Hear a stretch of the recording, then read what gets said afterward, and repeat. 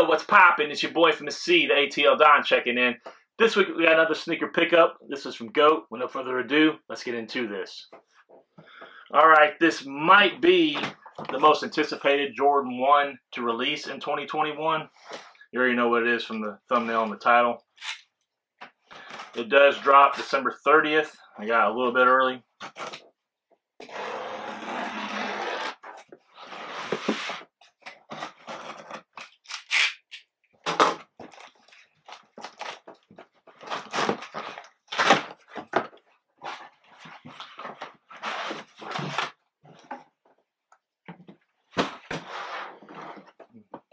Jordan 1 box, a little different than normal. It has a shine to it. I think they did that because of it being a patent leather release. First time I've ever seen them change it up like that though. So cool little touch. Size 12. They retail for $170. Once again, they drop December 30th. All right. Got the GOAT authentication card. GOAT sticker. Check these bad boys out.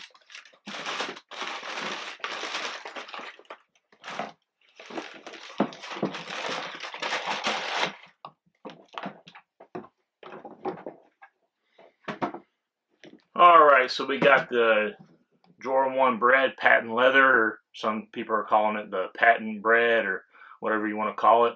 Very, very nice shoe. I know some people are not fans of patent leather. I like them personally. The only downfall, if you wear them a lot, the creasing makes them look bad.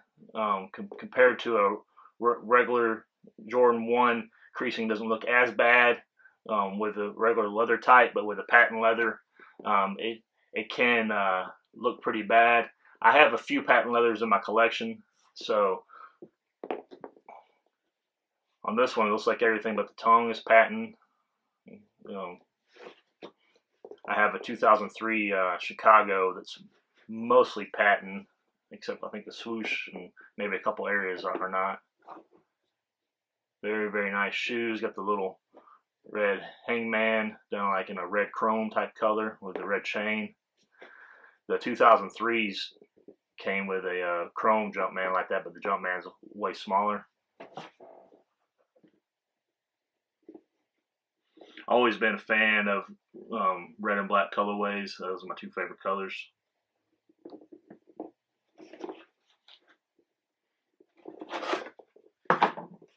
Alright, so inside the sock liner, if the camera can pick it up, it's the word family right there where my finger is. I don't know if the camera's picking that up or not.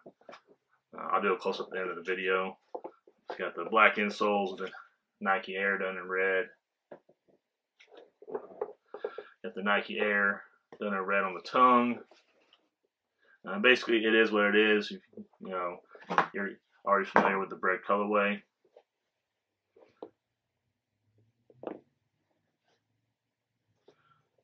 Very dope shoe. It comes with an extra set of laces, the red. I'll leave the black in it. That's just my preference. This makes, I think, 5 or 6 Breds in my collection. And this is the Chicago patent leather I was telling you about from 2003. So see on this one, this upper padding is not patent leather, and the swoosh in this black area is not patent leather, but the rest of the shoe is, including the tongue on this 2003 pair. I bought these back in 2003. I actually had doubled up on them, and I sold the dead stock pair I think back in 2017, which I regret now because the price jumped up drastically. And see, they have the little chrome Jumpman on this, so you can see the size of the Jumpman.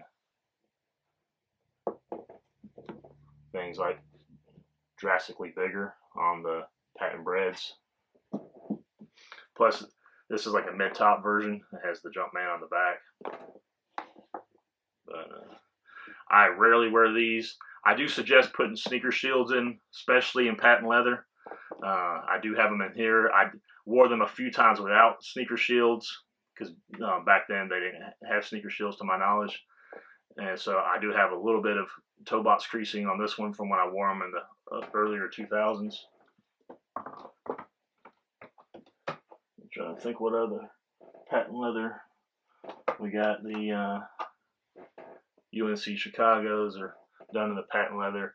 This is the same layout as this one when it comes to all the areas that they use patent leather on. And let's see.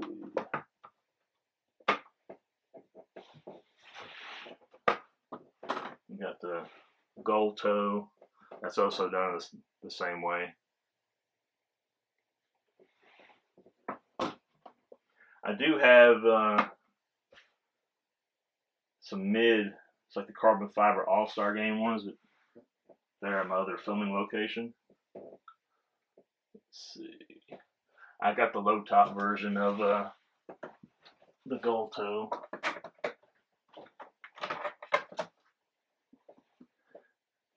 So that's all the patent leather, I believe, in my collection. Let me grab all my Breds that I have here.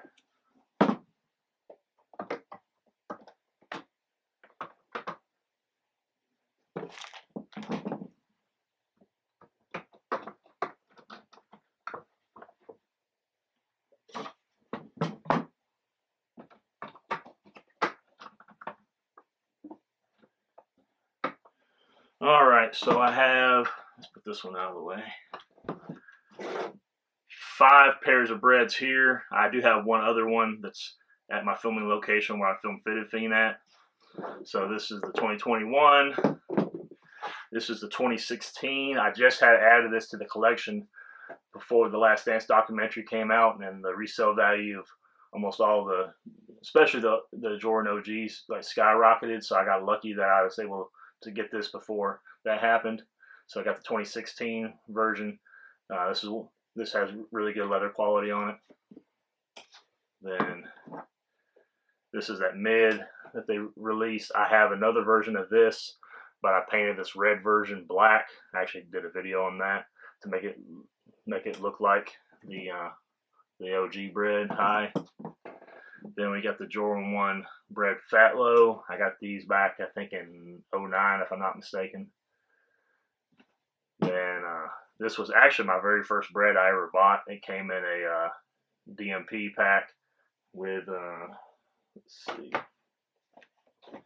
This pack I bought back in 2009. So it came in both of these. I can't remember if I bought it off East Bay or if I got it from the Nike Town in Lenox Mall in Atlanta. I can't remember. So this was my very first Bred. This is also 2009.